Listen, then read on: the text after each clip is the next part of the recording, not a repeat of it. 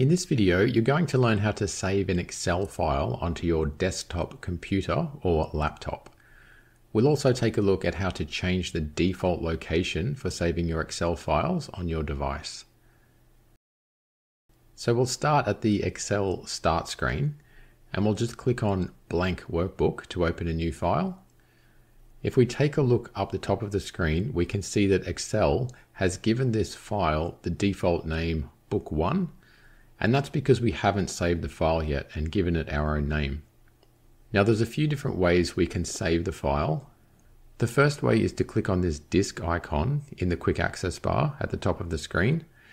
And from here you can give the file a name and you can choose a location to save it.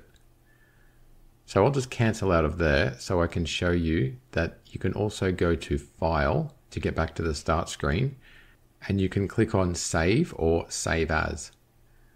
Now at the moment my Excel is set up to save to OneDrive by default, but to save to my PC all I need to do is click on this PC and that's now brought up the default folder in which I usually save my Excel files on my PC.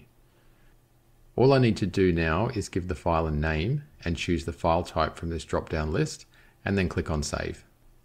But instead of doing that, I want to show you that you can also click on More Options, and from the pop-up box that appears, you can choose a different folder if you want to save the file to a location that's not the default location for this device.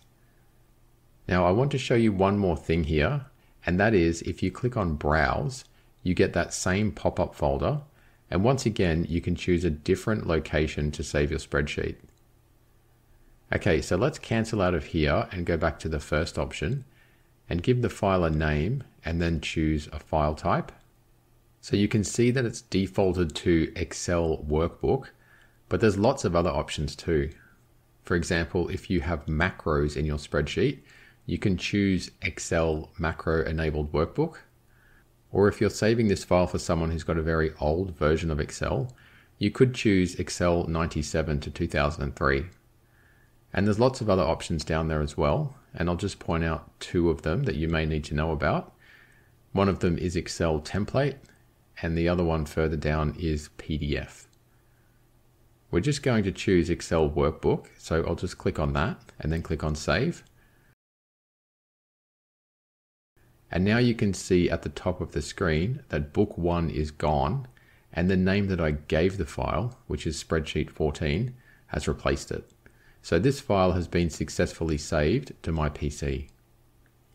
Okay, so the last thing I want to show you is how to change the default location that files are saved to on your device. To do that, we need to go back to the Start screen and then to Options and then Save. So down here, there's a default local file location.